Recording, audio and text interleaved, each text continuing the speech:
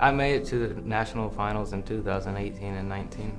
I started doing the hoop shoot in 2019, and I made it to regionals that year. I made it to nationals twice.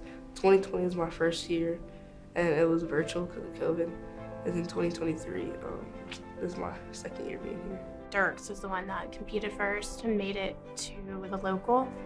And then from there, we loved it, and the kids loved it, and it was just a whole family event, and the Elks were awesome. A lot of people tease us, we're Team Kegler, because when families are going on vacation, our thing is, hey, let's go to the gym tonight and shoot free throws or rebound for our kids for an hour every night. So a lot of our close friends are like, go Team Kegler, so that's pretty cool.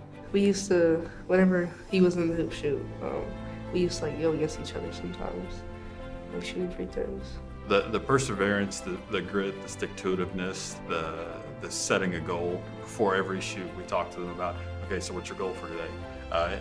Really before every practice, you know, this is what the goal is, and we got to go out and get it. My mom, my dad, like rebound for me, and then my brother, he's just on the other end, just shooting around. I got to get my shots in.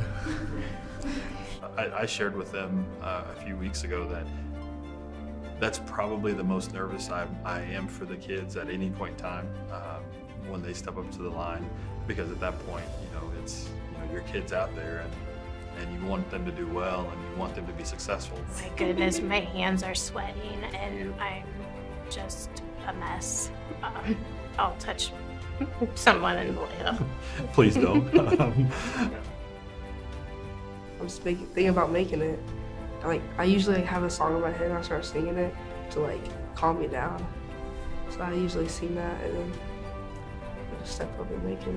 There was a shoot-off and he had to go through a shoot-off, and to watch him actually step up, I mean, he walked up with so much confidence. I mean, this is a kid who's typically an introvert and really quiet, really shy, and he stepped up to the line with so much confidence. It really, I mean, we kind of looked at each other like, wow, we've never seen this from this child. So that was pretty cool. Something we won't forget.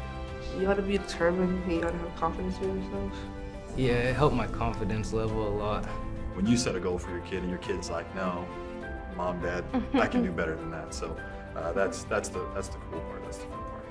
The Elks, starting from our Kansas family to the National Foundation, just a big thank you. We are just in awe of what they do for us. If families can get involved, we encourage people to, because what they've done can never be repaid.